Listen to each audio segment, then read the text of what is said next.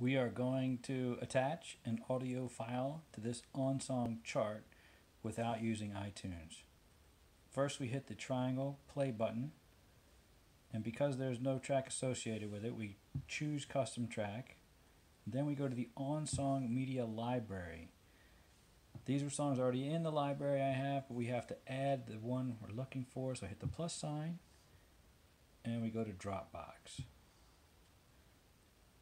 If you don't have Dropbox already signed in, it will prompt you and take you to your Dropbox folder. Then I'm looking for the one called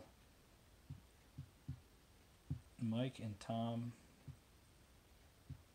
right here, and then rehearsal tracks, and then iPad tracks, and there's Any Major Dude. I see import. And now it's in the library right here.